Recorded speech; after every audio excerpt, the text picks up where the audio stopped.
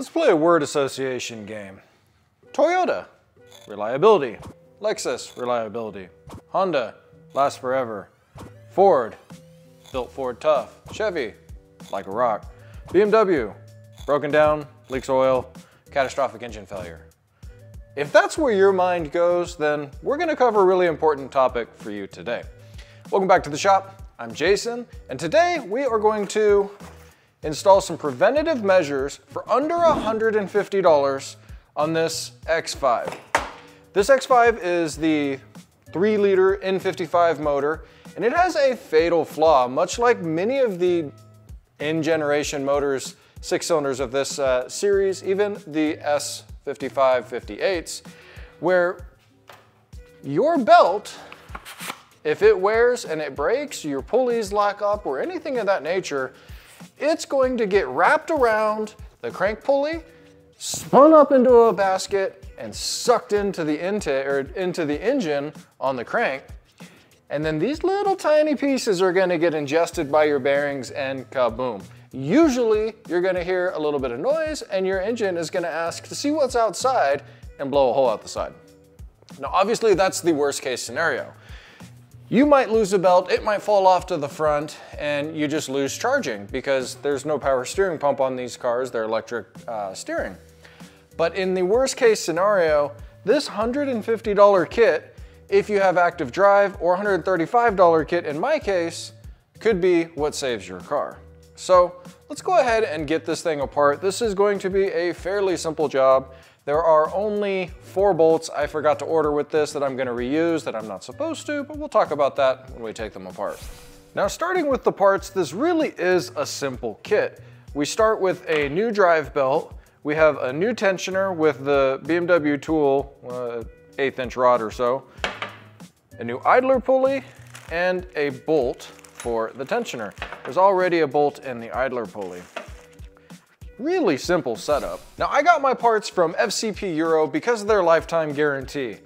I have yet to use it because I've never owned a vehicle long enough to have something like this break a second time. This car has 90,000 miles on it, and from what I can tell, the belt has never been done. You'll see when we pull it out that it's got some scoring on it that is what led me to do this job now, before it leaves us stranded or on the side of the road. I have a bunch more maintenance that I want to do on this car for the 90 to 100,000 mile range. I've already gone through and I changed every single fluid in it when I bought it, absent the coolant flush, which we just did a couple weeks ago.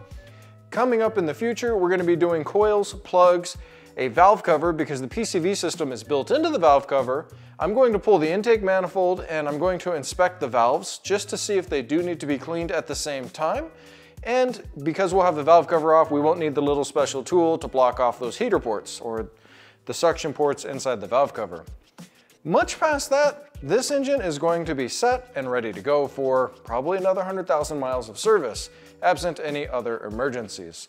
Let's talk about the tools that we're gonna need for this job specifically, but we're gonna talk about it as we're pulling it apart. So I'm gonna get you moved over a little bit closer. So to start, obviously we need access to the belts. On the X5, it's gonna be easiest from the top. And what we're gonna need to do is get this intake snorkel, this transverse stiffening piece here out, and our fan. Now, the repair instructions say that these bolts are one-time use. They're a 10 millimeter, or not 10 millimeter, 10 Newton meter, and then 90-degree torque. These are those bolts that I mentioned that I forgot to order. Now, I already touched them with a magnet. They are steel, but they are, I'm guessing with the torque specification, a stretch yield. So I'm not gonna replace them because I don't have them. I looked them up and they're like $3 a piece, not a big deal. But again, I don't have them. I do remember way back in my tech days pulling these things off of older generation vehicles. I can't remember ever replacing them then. So drop down in the comments if you have one of these things and you have replaced these bolts or not replaced them, and have you had any issues? I figure worst case scenario, if one of these breaks in here, well, I'll have to get it out and then I'll replace them then. So this guy has these little clips at the front and the back. I'll have to get a little pry tool in there. See the clip right there. Come on, guy. There it is. Just twist her out of there. See, this little coupling clips back into place. Now on our transverse support here, we can pop the Bowden cables out. Try to be careful with the little holders. Gently pop these cables out so they don't break. This plastic will obviously get brittle over time. And then you've got a harness that runs across here as well. Now we got to get it past the AC line and this coolant line. There we go. Now we've got our AC lines here clipped to the fan, and we can unclip these guys either from the line holders or unclip the clips on the fan here. So what I'm doing is I am pulling the little clips off of the fan support, popping them back and twisting them like that. We're going to unplug the fan, just here on the left, and it just has 2 tabs. Pinch them, pull up. Double check my flashlight. On this side over here, we have our charge pipe, which you're going to want to be careful with because these are notorious for cracking down here by the throttle body. The plastic gets brittle over time. That was another upgrade that I forgot to mention. I'm going to put a VRSF charge pipe on here, not for performance, not for anything other than the fact that it's aluminum and it will be stronger than the factory charge pipe. I'm going to hit that grommet with some lube to help get it to come apart. Push it down gentle. Now it's coming free. Okay. Hold it by the frame. Hold it by the frame. That sound was what we were looking for. Success. Okay, slide it up. Now we have to move this forward like that. There's 2. That's what that looks like. Little plastic retainers. Get that one. Oh, shucks. The end of that one came off.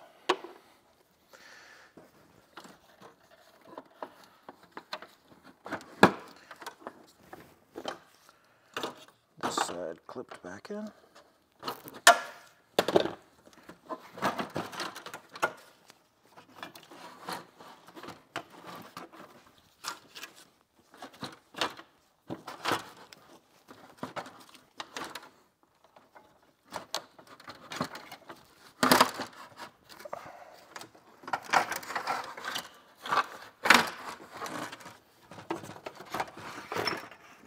There we go.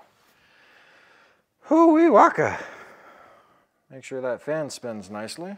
Here was that clip right here. See how that pushes and pulls so you can lock it into place. We're going to set the fan on the floor so it can't fall over. That would be a bummer.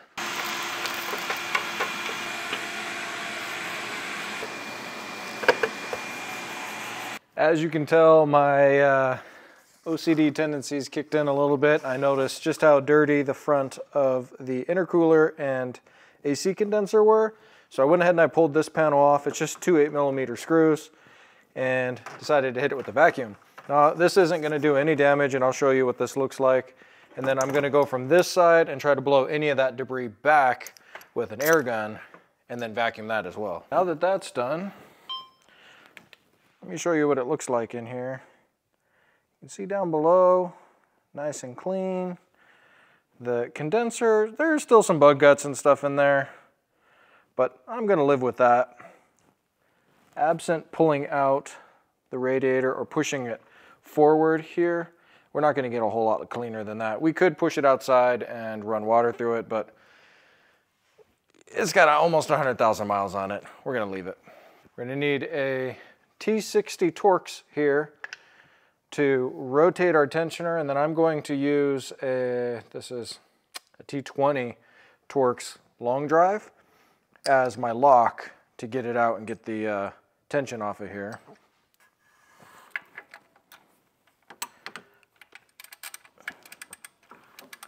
There we go. We're going to rotate until we get this guy to lock into place. And right there. See, that's out of the way. Make sure you pay attention to your belt routing. Now, we can pull our belt off of the idler down here, and then around the alternator, around the AC compressor, and ultimately the crank down there. Obviously, mileages will vary. Some very slight fraying of the fabric on the side. Ultimately, this isn't a, I wouldn't say a bad belt, but it was definitely time to change it.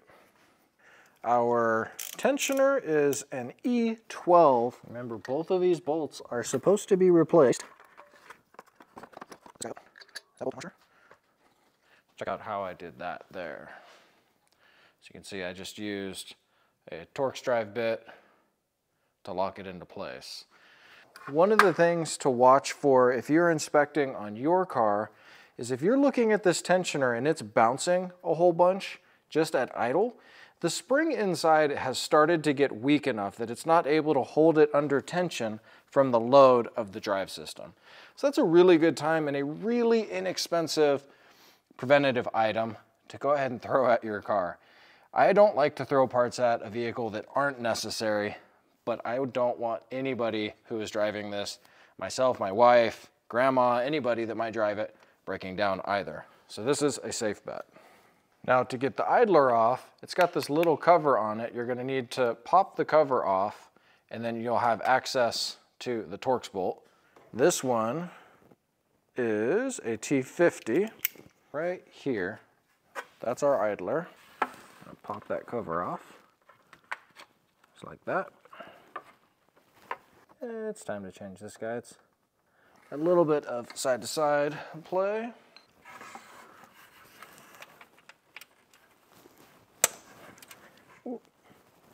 Well, that was a lot of fun.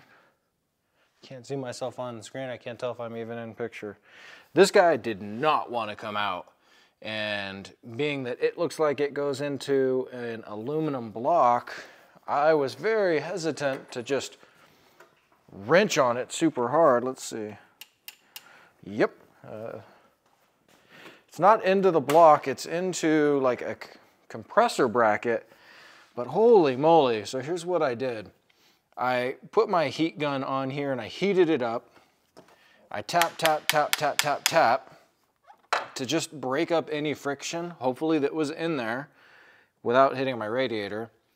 And then I just gently wrenched on it until it made a snapping noise, and well, after a mild heart attack, then it turned. So be really careful with these guys going steel bolt into this aluminum block, whether the block or accessory area, because man, did it not want to come out. And what's really interesting here is this bolt is like screwed into the pulley. Let me actually pull it out and I'll see if there are threads in the pulley housing here. I think that may have been why it felt so stuck, is there was friction of this pushing up against the compressor housing. This bolt is in fact threaded through here, which just compounds all the different tensions on this thing. Wow, that's really interesting. I didn't want to believe the torque spec, but 60 Newton meters, the bolt is 55 millimeters long. It's the M10 by 55 deflection pulley. So 60 it is.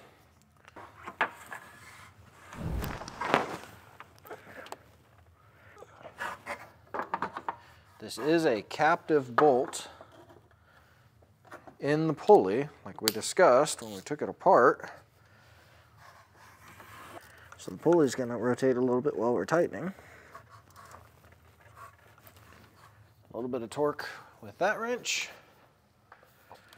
We're going to move on to our torque wrench. I've got one of these gear wrench digital ones. Does angle torque, does everything that you could want. And while you're torquing, you'll be able to see how close you're getting. All right, 60 it is. 60.7. Let's get our tensioner in there. That is 38 Newton meters. Quite a bit less for the same size bolt. It's an M10. So our tensioner is keyed. You can see on the back here, when you go to put it in there, you want to make sure you get it in that groove in the block.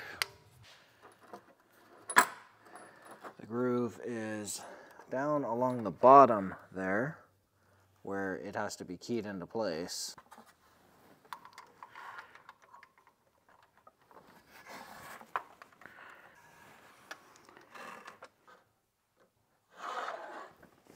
All right, you're not going to get to see it torqued. Not on the GoPro. It's in the way. Okay, torqued there. Don't forget to put your little pulley cover back on for your new pulley. Oh yeah, that thing spins nice. A fresh pulley is going to spin and then stop. It's not going to freewheel forever. The pulley being bent like this, we're going to wrap it around the bottom of the crank, underneath the tensioner, around the alternator, and down around the idler pulley like this, around the AC compressor, around that way. It will be easier if you have it in the grooves, like that, and then you can try to give her a little spin like that. And that will make sure that you're caught in the groove of both the alternator, the crank down here, and the bottom side of your AC compressor. Then take that, what is it, a T60? We're going to release the tension on our tensioner. So pull back, and we can pull our special tool and slowly release the tension onto the belt. Like that. Ta-da! Now, while you're in there, double check one more time. I like to run my fingers across the pulley to make sure that it doesn't feel like the belt is sideways on anything here. And just take a hot second to get a good visual on it, because you don't want to start it up and have that thing zip off or damage it. The most likely scenario is that you'd start it and it would line itself up. That's reality, but there's always that what if. Okay, now we're just going to go back together in reverse order. Our fin has these two little ears on the bottom. You want to make sure you get those lined up. And then our ears on the side. Remember, the one on the right side, it folds and locks into place. The one on the left side is fixed.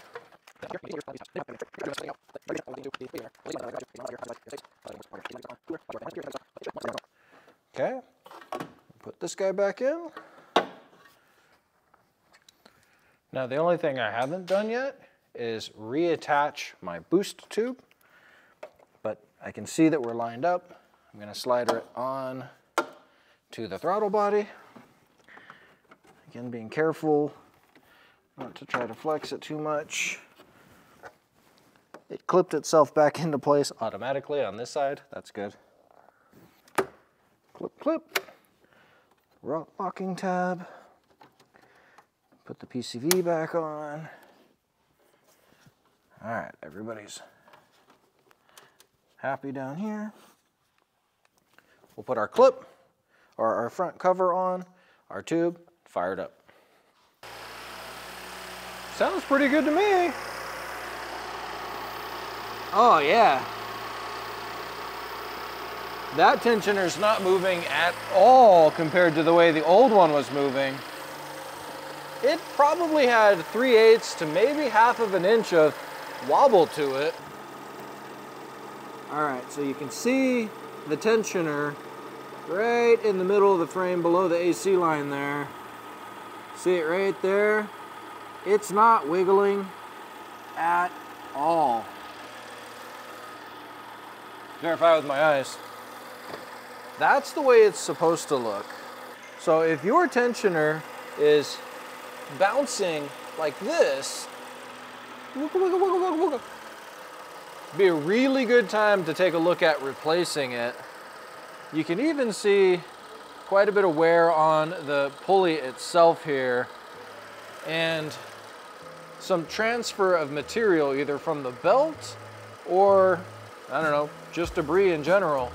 So I'm not gonna sweat the fact that I replaced these. I'm really, again, I'm all about the maintenance, which we're gonna see quite a bit more of on this car. I'm on the hunt for a new car for me right now. The Super Duty Bertha, my girl, she's going to a new home tomorrow. Hopefully, cross your fingers. It'll be after this video is released more than likely because I don't edit that fast. So I gotta find something. I have been looking at a bunch of different cars, but I think I wanna buy 2 cars instead of one. One more as a project vehicle for the shop, and one so that I can drag my kids around and get stuff done. A lot of different ideas. I'm thinking something like a luxury overlander might be kind of fun. Let me know your thoughts. Leaning towards a Lexus? I don't know. What you can do to help me out in this decision is shoot me a comment down below. Like, subscribe, do all those things that everybody asks, myself included, in every video. And I will see you on the next one.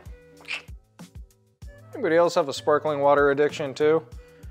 I don't drink, so this is as close to drinking as it gets for me.